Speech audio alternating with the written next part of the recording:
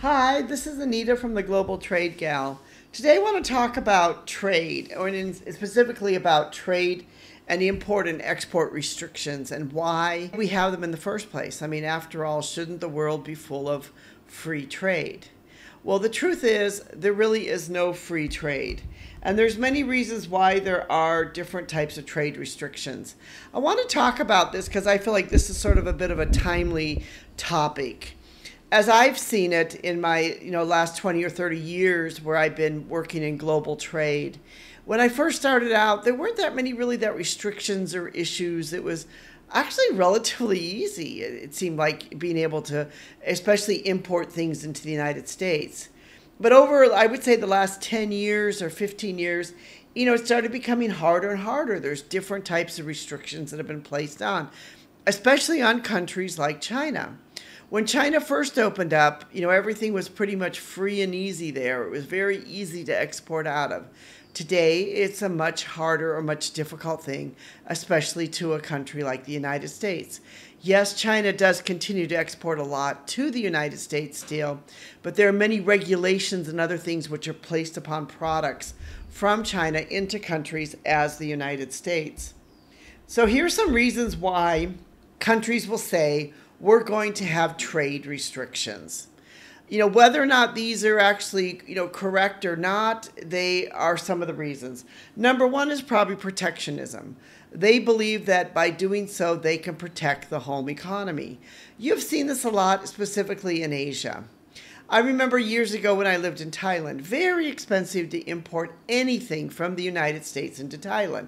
In fact, we were importing some furniture, and furniture had like 100+% tax on it. Why? Because the Thais felt that they were protecting the Thai economy at the time. So this type of protectionism is not just with the United States, but can also be with many types of other many types of other countries. That's why when you go overseas, many times buying a foreign car can be very expensive because there's protectionism issues placed upon cars and automobiles. So cars can become extremely expensive, especially an imported car. Another reason could be that they want to safeguard public health and safety. Safety can come first in what we eat, what we wear, and use daily. So governments can enforce standards to say that a product needs to be of a certain standard.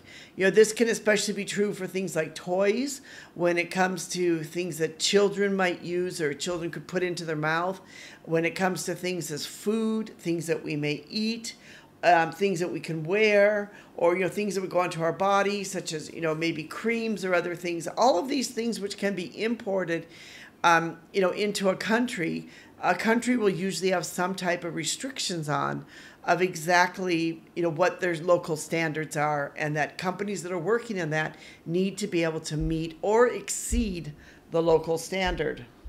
Also there's restrictions on things like vehicles or electronics, or that's why when we ship lamps to the United States, the lamps need to have a UL certification. Why? Because then the lamp has gone through a certain type of safety testing standard, and it's just easier to import and sell it into the United States with that. Another reason could be for preserving the environment. Countries may put up restrictions for preserving the environment. This is really starting to happen a lot now, especially as there's new regulations now with the UN and Europe and other places about sustainability issues, about the environment issues, which many European countries are starting to comply with. And this, has become a big deal for many parts of Asia that need to start looking at all of these different things in order to be able to export their products to those countries. So, it could be, things that, environment plays a huge role. There's a lot of concern, especially in many parts of the world, about the environment, about climate change, about all of these things that are happening where storms are happening, other things are happening because many people believe it has to do with the environment and climate change. So many countries are starting to have regulations that start to regulate that more. To combat, pollution, to combat use of plastics, to all of those different things they're starting to look at more and to say, what can we do to change this? Another reason why a country may have regulations on would be they want to support their own strategic interests. Every time a trade barrier goes up, a lot of times it's not just for for the fact that it's going to protect the local economy or anything like that. It's really for strategic interest. When President Trump was president of the United States, he put many tariffs on goods that were made in China. In fact, everything that was made in China. Since that time, those tariffs have not come off. I don't know how many jobs it's actually brought back to the United States. My guess is not very many, because in all of my years and experience where I've seen these protectionism measures, it hasn't really, in my opinion, brought that many jobs back to the United States or other places, especially in my own industry. Because, for example, there's just not people in the United States now who maybe want to make furniture, who want to weave furniture products, who want to, hand paint a vase. The people just are not there that are doing that in a huge way to make an impact on this. In fact, if you want that type of product, you need to find it in Asia. So companies, instead of moving, back to the United States, a lot of them instead moved to Vietnam, moved to Indonesia, moved to the Philippines, moved to India. So, in a sense, these protectionism issues that a lot of countries put on, it doesn't necessarily mean the jobs are going to come back to their own countries. It just means it's probably going to shift to another location. Another reason is that governments want to, encourage fair trade practices. If they feel like there's unfair trade practices, there's problems with, the intellectual property laws, all of those type of things that a country may, start to, put trade restrictions on one country because of this. An example of this, of course, has been the United States and China and a lot of their trade wars that's been going on recently, where the U.S. has felt there's unfair trade practices going on from China, or there's the violation of intellectual property rights. So even though your industry may not be involved in that or not be involved in the trade wars, you can basically end up with extra tariffs or other things being placed upon you, and you can essentially remain in the middle of it all. So what are some ways that, that countries will, that they will do the type of restrictions? And I'll just kind of go through this very quickly. We have a really good blog post that our author James Johnson's written on this, which goes into a lot of detail, which we'll put a link below in the description. But it's about, anti-dumping or countervailing measures. I've watched a lot of anti-dumping in my time, especially years ago. There was anti-dumping with the bedroom furniture industry, where several of the large furniture companies took out an anti-dumping against China. But I don't know of any of them that really are building furniture today in the United States.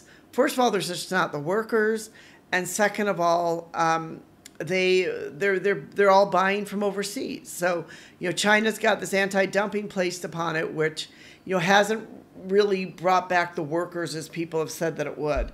But anti-dumping is one way that a lot of, companies and countries may use to do anti-dumping, saying there's unfair trade practices going on here, and that this will mean that there'll be more duties placed upon it.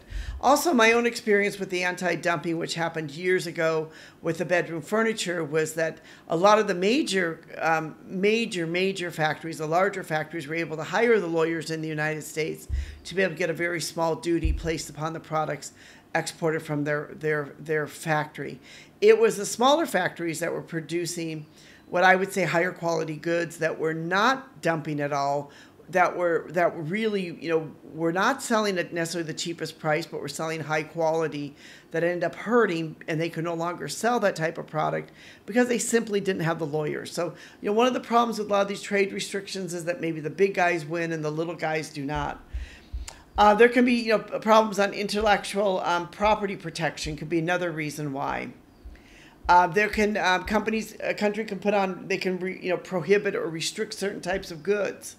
that they can, restrict chemicals. They can restrict other things of other goods to come into a certain country, or they could not allow you, like an example of the United States, with what's happening now with some of the chip manufacturers, that they cannot be allowed to sell certain types of chips into China either. The computer chips. So, it can kind of go both ways. Governments can put regulations on both ways. There could be international sanctions that are happening. Could be another reason why maybe trade will become an issue. They can put on quotas or licensing, only allow so many products in. So all of this, of course, can impact international trade in a lot of ways, can make it a lot more harder, can make it more difficult, can just mean that, it can affect, all the global supply chain.